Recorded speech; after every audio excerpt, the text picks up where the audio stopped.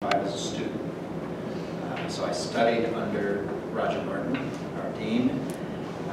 He was my Comp Sci 1 professor, and I had a pretty successful career at IBM after I left Marist. I kind of stayed in the area on and off over the years. I spent 4 years in Texas with IBM. My wife and I raised our family in Hyde Park, and when I'd had enough of IBM, I decided I'd semi-retire by going back and teaching.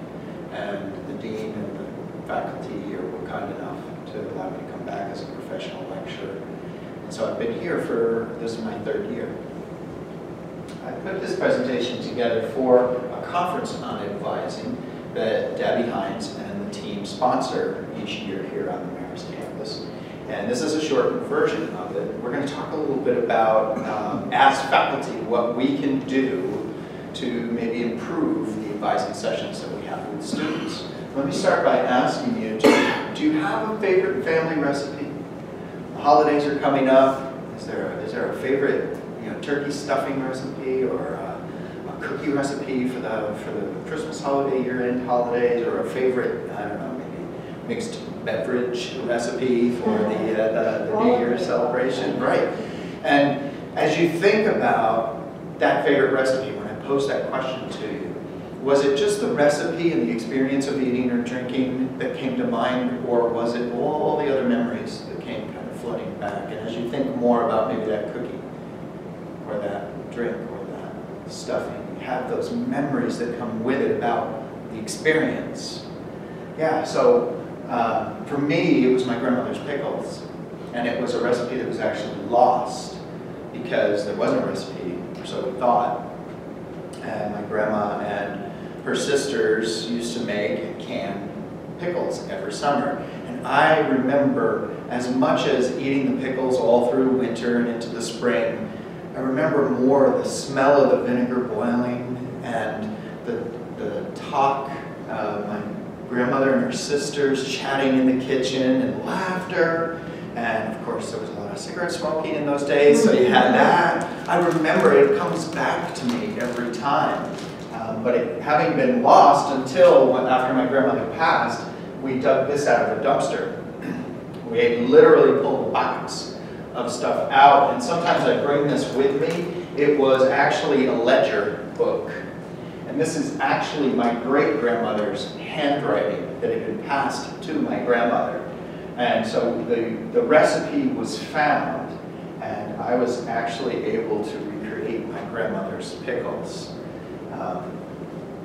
So what we need to do is we need to think about the memories and make things memorable for people, because for me it was more than just the cooking. It was all those memories, the smells, the tastes, the feelings that come in, and it's that experience that makes those pickles so much more than just making pickles. I can go to the store and buy bread and butter pickles that taste pretty much like my grandmother's. They come very close, actually. But these memories that now I'm creating are the things that we want to focus on, because in my opinion, it's time now to help our students experience advising. And so as a tool for us to take away from today's presentation, I'm going to use this word cook as an acronym. So let's go ahead and cook with them. What we want to do is we want to use coaching.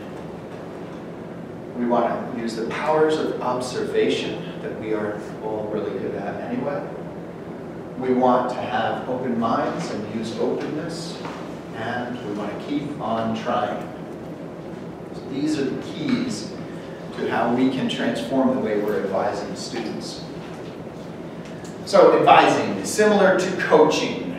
I'm going to make a premise here, but can you recall a great coach that you might have had in your life? Either a sports coach or a career coach, or maybe do you remember a great teacher? And can you think about the qualities that that awesome teacher who inspired you had? I'm betting they were the coaching skills that they had, not the fact that they knew math really well, or they knew the entire history of the United States inside and out. There was something else about that teacher. Who is it that inspired you? So we, as faculty, we can be great coaches as well. But why would we want to? Well, first of all, we all love teaching. I've often heard it said that We teach for free. They pay us to grade. Right? They pay us to do all the administrative stuff. Teaching is our passion. It's what we love doing. So all that time outside the classroom, that administrative work, is the thing we don't like. And advising is an admin duty at times, and seen that way. But it doesn't have to be. It doesn't have to be viewed as a chore. We can change the mindset of our own that says, look, do we want to be one of those teachers that's remembered forever and ever? Do we want immortality? Do we see ourselves as the individual that inspired someone to the point where they remember us 20 years from now and are talking about us 20 years from now? If that's the case, then we need to do the things in advising that our students will actually remember. And that's the coaching that we give them, not just the advising. Let me give a quick peek at what the next chart is. So, what are those qualities that a coach has? What are the things we can do differently in an advising session that a coach has that you can think of? This is the audience participation part of the program. Problem solving together. Yes, problem solving together, exactly. If you just give a student an answer, you haven't taught them anything. How's that old adage go? Teach someone to fish, you fed them forever. Yeah, right? Don't give them the fish, teach them to fish. Coaches motivate. They do, don't they?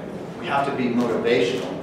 We have to be careful that we're not so aspirational that they get discouraged, but certainly giving someone some motivating factor, giving them a motivational speech, telling them that what they've done is good and they can do better.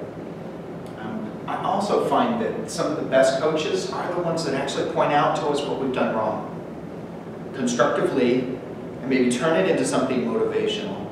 When I was a manager at IBM for years, I kind of just followed the rest of the managers. Okay, when you give someone their year-end evaluation, tell them all the things they did great and then tell them what their score is and get them out of your office. And I would have people come back and say, wow, wait a minute, you told me I was great. You told me the entire time how wonderful I was, and yet you're only giving me a 70% bonus. Well, why didn't I get 100 or 110? So I found I actually had to go into that coach mode to say, okay, here's the things I really needed you to do better. Right? You did this great, but here's where you could have improved, here's where you could have done better, this is what I'm expecting from you at your level. And I brought that into my advising here at Marist, and both at IBM and at Marist, I had people consistently say, you know, you're the first person to ever tell me that. Consistently say, you're the first person that's ever really been honest with me about my performance in your class, on my job, in this project. I think people we all kind of want to be told. And it's interesting that I'm doing this today, not 40 minutes ago. I was getting my 3-year eval from 3 of my faculty colleagues. And it was, you're great, you're great, you're great, you're great, you're great. And I kept waiting for okay, what do I need to do better, right? I'm not a professional teacher. I did not go to school for teaching. I was a marketing exec at IBM at the end of my career. I know there's things I can do better. When I came here, I didn't even know how to pronounce the word pedagogy. And I'm still not sure I do, right? And yet there wasn't a lot there. There really wasn't. I think we all desire that. We want to be told what we can do better. That is absolutely a part of being a good coach. Right? To take that time to tell someone, well, there's a reason why your grade is low. There's a reason why you have to take this class again. There's a reason why, obviously there's a reason why you're here well after registration and you're still just getting your hold taken off with me. How's your time management skills? Has anybody ever told you you're a procrastinator? Is that sounding familiar? Because I'm getting a sense that maybe you are. Let's work on that together.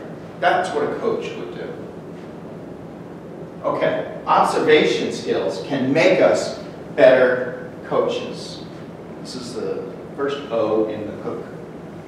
So we get a lot of these kinds of questions when they're in here advising us. What minor can I declare? How can I get a waiver? Can you sign my override? What classes do I need to take? I love that last one. Freshmen are great at that.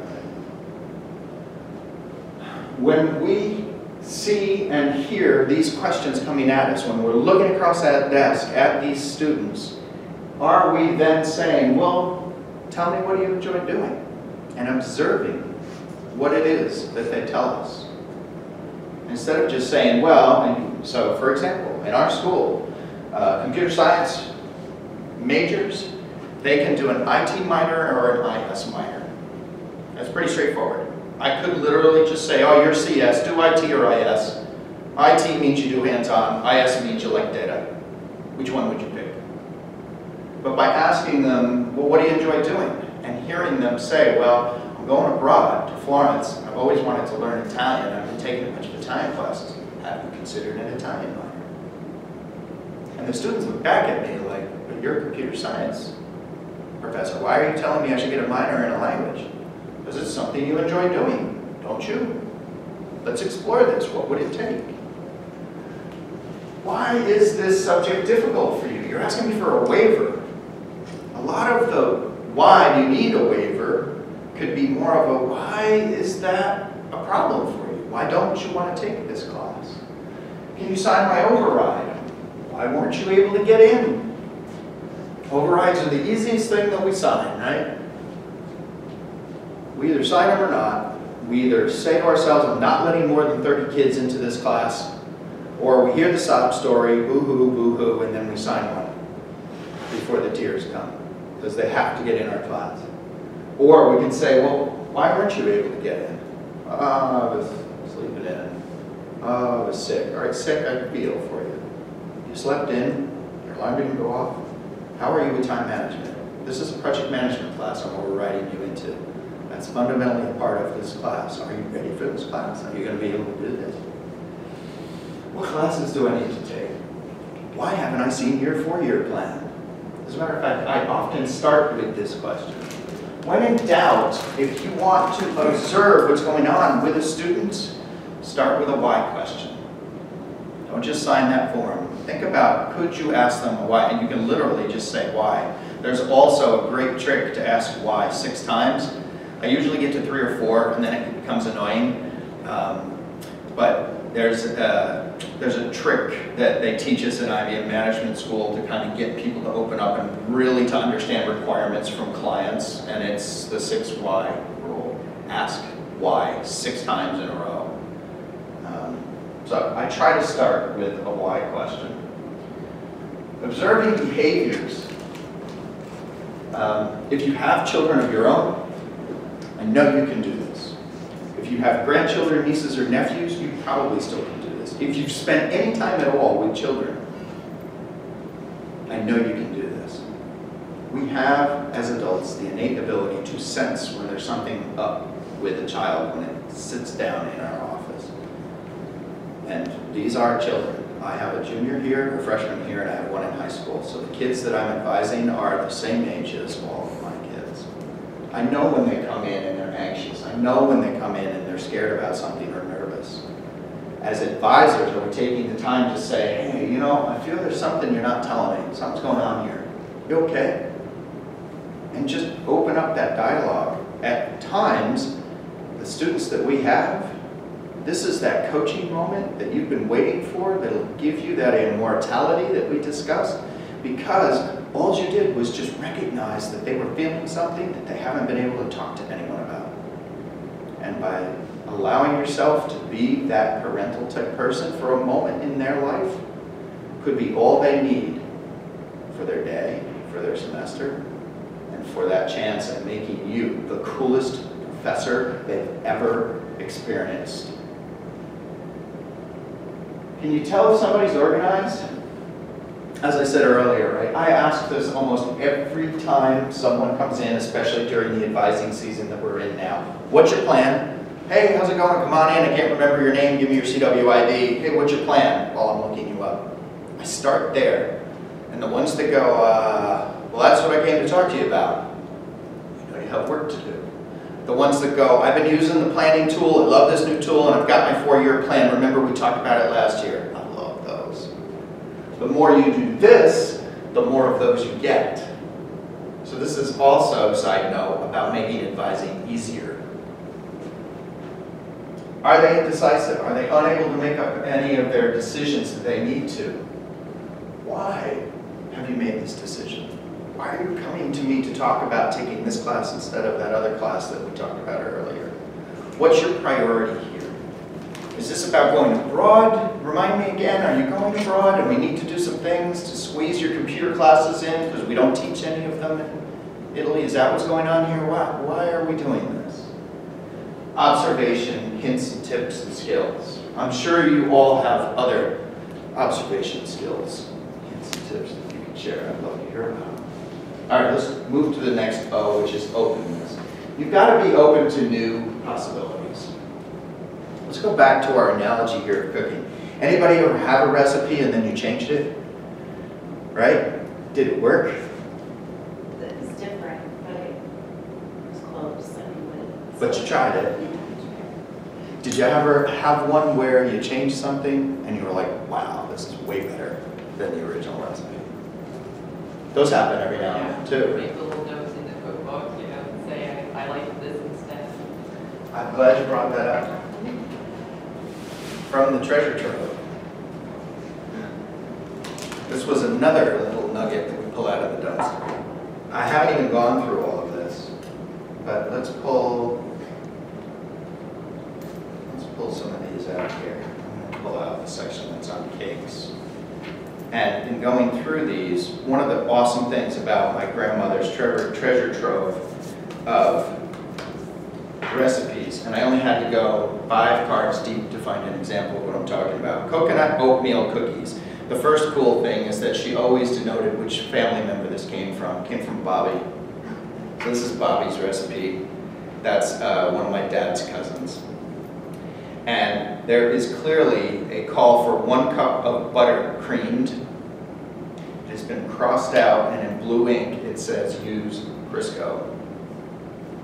So my grandmother learned something, changed that recipe. She was open to taking a family recipe and altering it in a way that allowed it to become better. I found one this morning. Here's an example of it. I found another one just now. Lemon frosted pecan bars. She actually wrote in the upper corner, good, underline, underline, exclamation point. Right, like this is the one I'm now going to bake for Christmas this year. And there was a couple more like that where it's like, very good. Love these notations. This one came from Beulah Hill.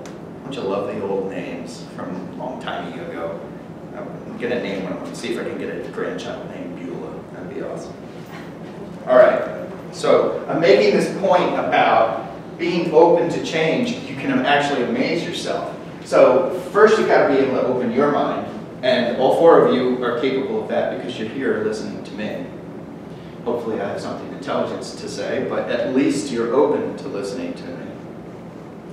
And then you've got to be able to open their minds, help them understand that possibilities always exist, and help them with that first step it takes to do something different. Right? They don't have a box full of some 100-year-old lady's recipes with the notations of what changed and what worked already. They're trying to figure their own stuff out. But as we're going to explore, the fact that you've all lived the lives you have puts you in a position to be that box of 100-year-old recipes with the notations in them already. Share a story. They came for advice, so what's the best way to make somebody remember the advice that you gave them? It's through storytelling. We all have examples of stories that are powerful that we remember. Some of them we remember when we have to think about what the real reason we remember it was. Sometimes it's just because the story of Hansel and Gretel was something that was read to us. But the lesson of leaving breadcrumbs so that you can always find your way back, well, that's a life lesson. That's a good one. We probably all remember some stories from the Bible or an Aesop's fable or some children's story, and the reason we remember them is because they were a story. They weren't just a fact spit at us.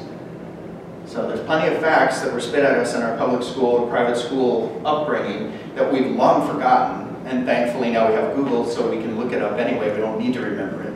But the things we do remember, I would venture to say, are probably all related to stories. So use the stories of your life. Dig into your recipe index of the things you've tried that worked for you. They're likely to work for your students too. If they're stuck in an anxious place and you've dealt with anxiety in the past, tell them how you got out of it. If they're stuck with a tough decision about the job they're going to take, and you've all made decisions about the jobs that you've taken over the courses of your careers, share with them a story from your past. It will help them. Okay. And then finally, the K in Cook, keep trying. Keep trying different things in your advising sessions until something works. Try just one thing from today's presentation with one advisee. And then make a mental note for yourself as to whether it worked or not. Try something different each interaction that you have with a student. We all have the students that come just once during advising season and are gone and we never see them again. But we have some students that come back because they like talking with us. So there's your opportunity. Try a story with one the second time they come to your office. Try telling them something out of your past. Try being open to listening to them by just asking them a why question and see if these work for you. Try again if it doesn't work at first. Don't give up. Advising is hard. I do believe it's one of the things they should be paying us for. We love to teach and teach for free, but advising is work. Coaching people is work. It was a big part of my job as an IBM manager to coach and advise people. I earned my money doing it. And try following up. A simple thing as saying as they leave your office, hey, don't be a stranger. Come see me more often. That might be enough to get them to come back. Keep trying until you reach them. So that's the material I had to cover for you today. It's all about advising by using some coaching methods, having good observation skills about the students that are sitting across that desk from you, about being open-minded about new ways to explore advising with your students, and to keep trying. Thank you very much. I'll take any questions or comments, or we can look at recipes. Thoughts?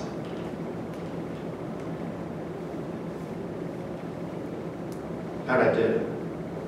All right? Our challenge would be to apply this to graduate students, because that's all we have. Grad students, we have a bunch. I teach. Yeah, they're a different. Do you guys have a lot of international students too? No. Like 98% of our grad students are from India. And yeah, so for starters, the grad students, do your grad students actually have to come in for advising sessions? Yes. They have to live with us, basically. Yeah. Okay. It's a program. They don't get to choose what classes they are pre-programmed. It's like, this is what you Yeah, they'll live with us for Okay. the next 3 years. Okay. literally live with us. 12 So you do spend a lot of time in and outside the classroom. Outside the classroom. So Um, it's probably more advising of life things that are going on in Yeah. these classes. Yeah. Or you're talking early 20-somethings that are trying to find out where they're going in life. Yeah. I think this is where I'm going to. Oh, exactly, exactly. I had one last night, one of my grad students. He actually tracked me down at the end of one of my undergrad courses. He's like waiting at the door. And he got a job offer and didn't know what to do, right? He'd been talking to me all along about him wanting to, look for another job. And I'd been encouraging him, giving him some ideas of where to look. He'd found a place down in Lower Manhattan. It's a lot more money, but it's Lower Manhattan, right? He's a local individual, born and raised here in the Valley. That's a shocker. Yeah, and he knows what's involved, but I do spend a fair amount of time doing that too. And sometimes that then becomes your job, right? It's not about what class you're going to take and how do you get a hold lifted. It is, them wanting advice from you about their lives, which is actually scarier, right? If you mess up an override or which class they're in, they're probably still going to graduate.